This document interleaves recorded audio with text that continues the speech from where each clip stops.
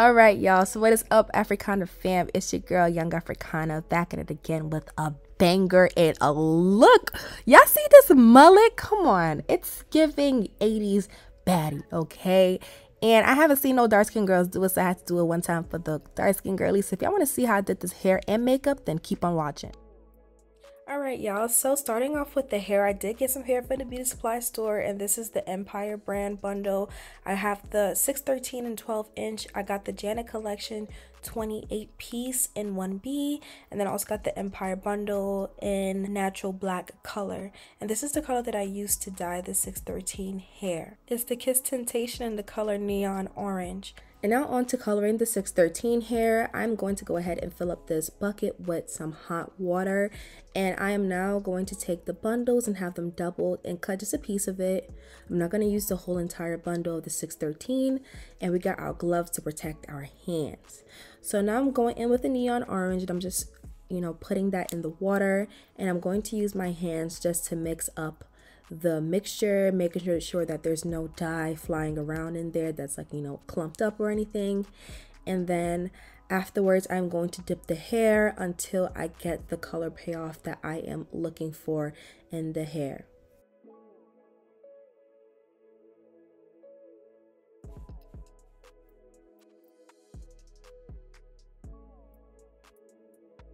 But now on to making the wig. I did get this mesh stocking dome cap, and I put it on my head, and I'm using this metallic silver Sharpie just to line right behind my ear. So that is my guideline for where the longer bundles are going to be at. So literally right before my ear, I'm going to go ahead and just kind of carve out across from ear to ear. And I'm just trying to make sure it's precise as possible, and like one side isn't lopsided or anything. And I'm just gently dragging that across my dome cap.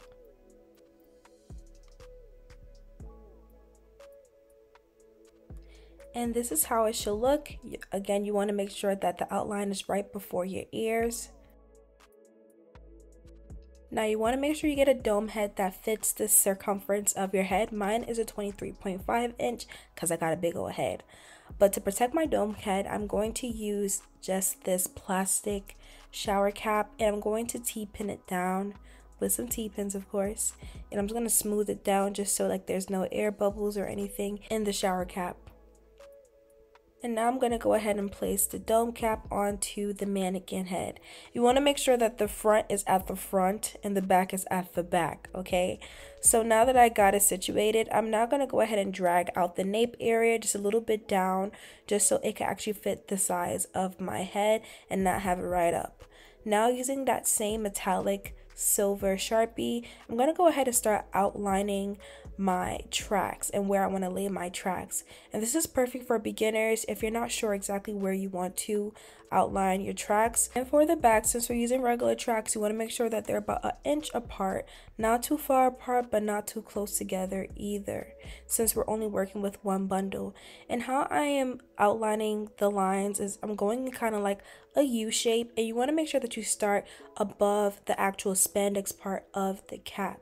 That is very important because you want it to actually stretch. So again, I'm just doing a U pattern up until I get to the top, and once I kind of run out of space for doing a U, I'm now going to go ahead and just draw some lines horizontally until I meet the top. And this is how it should look. You should have nice smiley / U-shaped lines, and then some horizontal ones up top. So now onto the front area, I'm now going to go ahead and start side by side. And as you can see, as I'm getting closer to the edge of the cap, I'm kind of like slanting it upwards. So it's almost at a diagonal in a sense. And you want to make sure that you have like a slight curve just so it can kind of fit the curves of your head as well. So I am curving it, and I'm using those 2 threaded lines as like my guideline of where I will want to stop from side to side. So like I said, I started curving them, and I did the other side off camera. And now onto the bang area, I am now going to go ahead and just draw some lines horizontally. Now as I start getting closer to the top as well too with the horizontal lines, I am then going to start curving them at the edges which would then kind of form a circle, and that will be our closure area. So you will kind of see once, like, you know, this fast forwards, I'm going to start curving it like so, and it's going to create this closure effect, which is, you know, what we want. You want to be able to have an end to your wig. So just gonna go ahead and just curve it up until we get like this nice beautiful circle. And this guide isn't the most perfect. This is my first time doing this, so it isn't the most perfect, but for the most part it will suffice, especially for a beginner. But now onto the tracks. I'm going to start off with the 20-inch track, the 1B one, and I'm using my Salon Pro Super Hair Bond, the 30-second glue. And now I'm just going to go ahead and start measuring my tracks and cutting them. And then I'm going to use my flat iron just to kind of like flatten out the curled ends. I don't know if you ever unraveled bundles before, but like it kind of curls at the ends, and you want to make sure that it's straight so like the glue can actually stay. And for the first track, I am going to double it, and then for the rest of the tracks, I'm going to single it. So I apply the glue on the track area, and then I am going to go ahead and place it on the line, and then use my blow dryer on the hottest setting just to press it down. And you want to make sure that you're pressing your tracks down while you're blow drying it, just so it can adhere to the dome cap. And the process is pretty repetitive. I'm going to be doing this throughout the entire head. Again, you want to just make sure you're smoothing it out. Make sure you're putting the glue on the tracks, smoothing it out, and blow drying on the hottest setting close to the tracks. And like, I like to have my blow dryer close to the track just so it can kind of dry faster.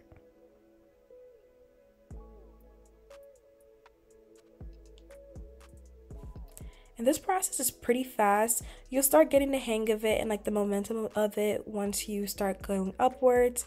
And as you guys can see, I am now at the halfway mark.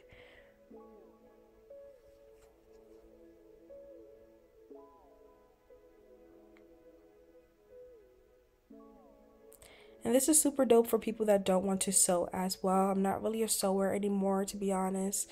And yeah, I feel like this was super quick. But yeah, this is the back part. As y'all can see, it's looking good. And now on to the 27 piece. Now we're on to the sides, right? We're starting off with the sideburns. It comes with 3 pieces. There's a short one, a medium one, and the longest one. I am starting off with the shortest one first for my tendrils / my sideburns. And I'm going to go ahead and do that up until I get about like halfway up to the side part. I don't know if that makes sense, but I'm not going to finish off the entire side with that one length. I'm going to just go ahead and go up halfway. And you want to make sure that these tracks are actually closer together. So although my guide is about an inch apart, you want to make sure that you kind of fill in those gaps in between, because you do not want your shortest parts to be gappy, especially when you're cutting it, because then you can actually see those gaps. So what I did is I will kind of fill in the gaps in between the lines just so that they are nice and close together. So they are going to be closer together than the back. And once I'm done halfway, I am now going to go ahead and start with the medium length one. As you guys can see, that one is longer, and I'm going to use the medium length one to finish off the sides.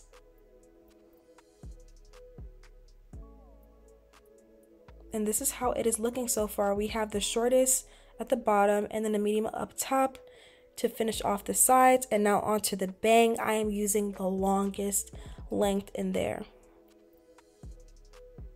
And like I said, I'm just going to go ahead and use the guideline, but also fill in between the guidelines just so that it is not gappy at all. And you're just doing the same process. You're going to go ahead and glue, place it down, and then blow dry.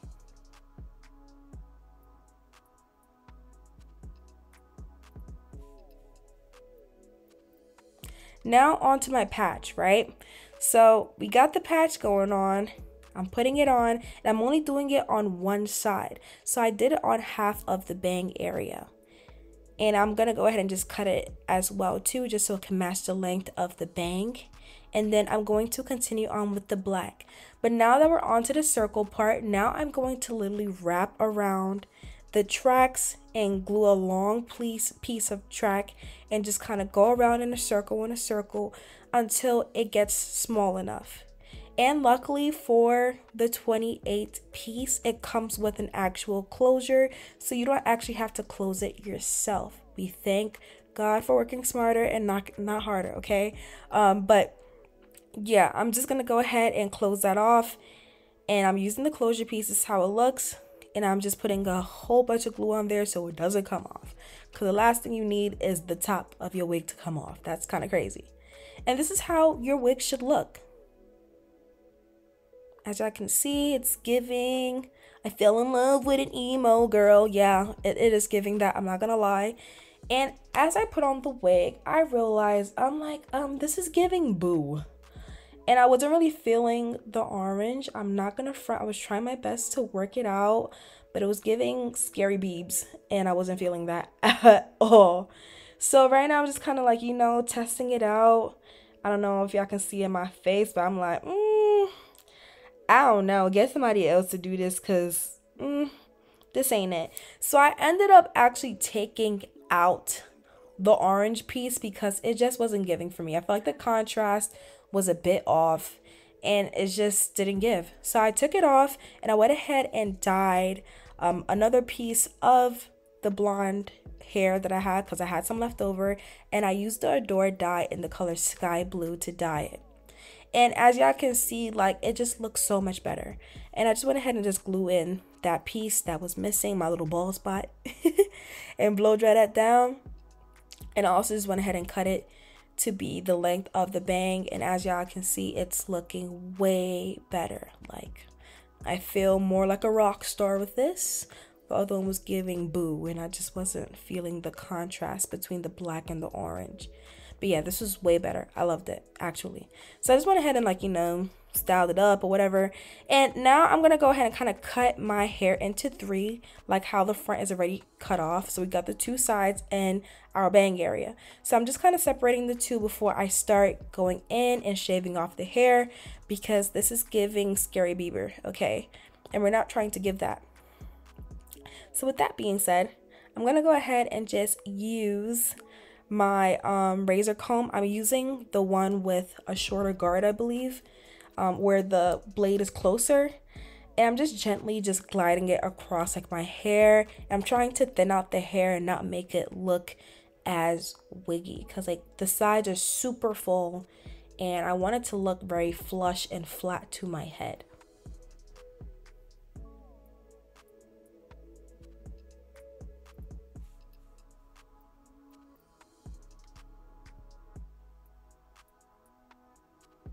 And with this, you're just gonna have to really just play around with it to your liking.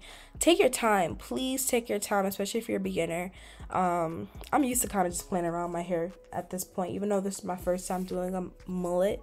But I'm just kind of used to playing around with this. So just play around with it, take your time, cut slowly, and cut responsibly, and you should be fine. Just kind of just play around with it.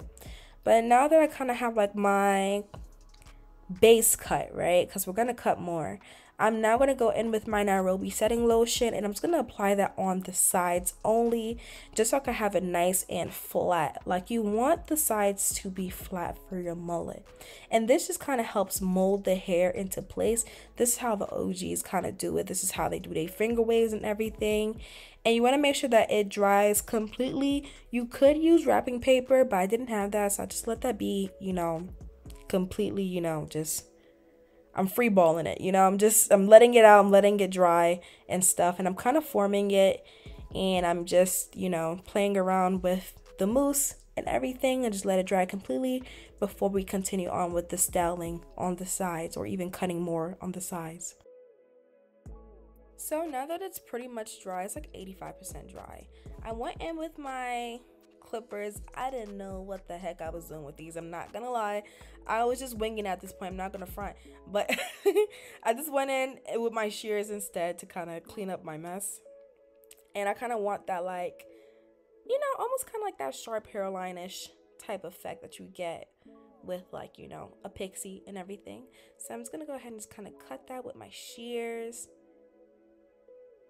And once that's done, I'm just gonna go ahead and place the wig onto the mannequin head, and I'm going to cut some slight layers into the back of the head just so that when I'm curling it, it actually has some bounce and some value. So now I'm going in with my Babyliss 1.5 inch barrel curling iron, and I'm just gonna go ahead and curl away from my face. And I'm gonna do that all the way up until I get to the top of where the long hair ends.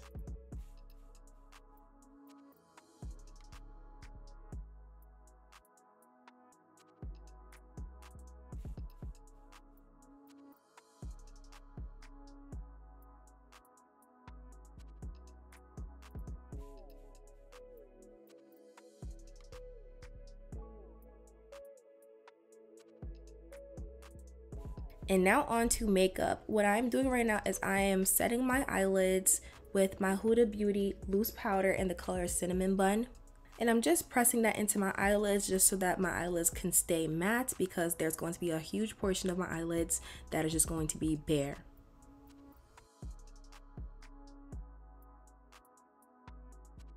So onto eyeshadow, I am creating this wing with my MAC shader brush, and I'm going into the Juvia's Place the Magic palette, and I'm using the color Yahide. And then I'm going into the Warrior 2 palette from Juvia's Place, and I'm using the color Kafuru just to kind of like blend out that brown. And then onto the blue, I'm using Juvia's Place Culture palette in the color Shakire, and I'm putting those three colors right next to each other to kind of have like a tri ombre in a sense between the three colors. And now I'm just using my makeup wipe just to kind of clean up that wing, just so I could have like, you know, a sense of where this wing is going, because I had no idea what I was doing, y'all. I'm not gonna front, I was just winging this entire thing. And I'm just using the color Afro Beats in my tear ducts. Now onto complexion, I'm using my Urban Decay All Nighter primer to prime my face. And then I'm using my Lancome Tint Idol foundation in the color 560 mixed with the Born This Way Too Faced concealer in the color Cocoa as my foundation color. And I feel like these two mixed together just gives me the absolute coverage and color that I need. Like, it's a perfect match. But now onto highlighting, I am using my Too Faced Born This Way concealer in the color Toffee. And I'm just highlighting my T-zones and also underneath my eyes as well, just to give myself a brightened look and a non-flat look, because we are not trying to have a flat face and look like Mr. Potato Head, no.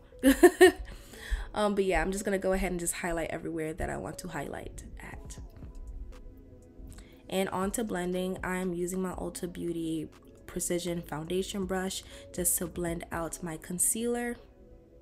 And I like to save under my eyes for last. And I'm just going in with my Morphe buffer brush just to buff out my nose highlight.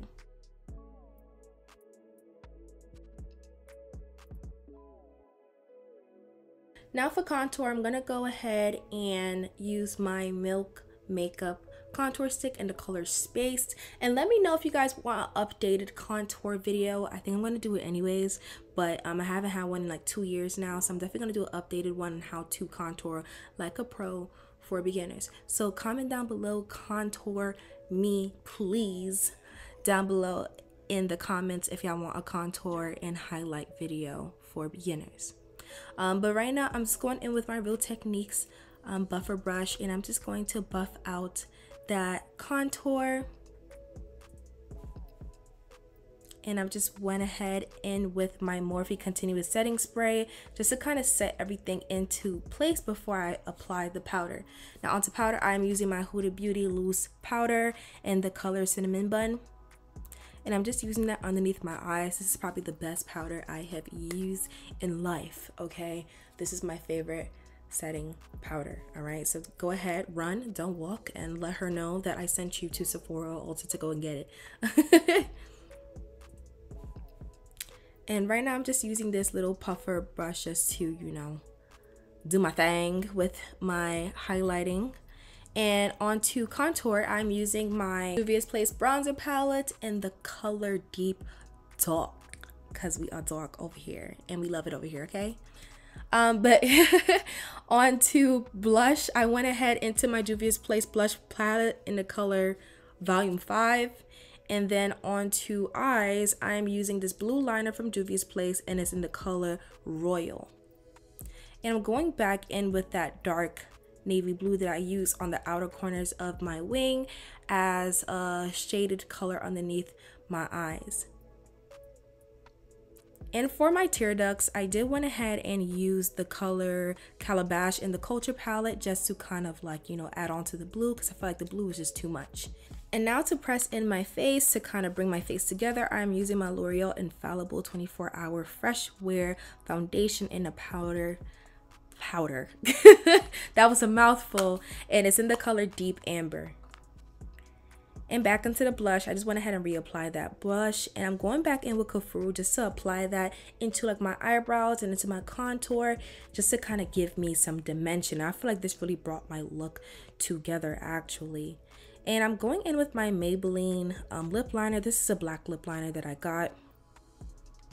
And I'm just gonna go ahead and just line my lips, and I lined that on top of with my Juvia's Place lip liner in the color Cola. And now for the lip gloss, I'm using my NYX Butter Gloss in the color Vanilla Cream Pie. And now setting my face with my Urban Decay All Nighter Spray, I'm going to go ahead and press it in with my foundation brush. And then I'm just using So Glazed from the Juvia's Place lip gloss line. And now I got the wig on my head, and it is giving a rock star baby. And I really like this look. It came together. I'm super happy that I took out that orange that orange strip from the hair, because I don't think the orange was really going to give as much as the blue. Like the blue was really giving electrified looks. So right now I'm just playing around with it, as y'all can see, and these are the finished results. I hope y'all enjoy this video. Go ahead and give me a big like, a subscribe, and also click that bell to get notified of when I drop more creative videos like this. I'm definitely gonna be getting more in my creative bag. And yeah, I hope you guys enjoyed, and I'll see you guys in the next one. Later.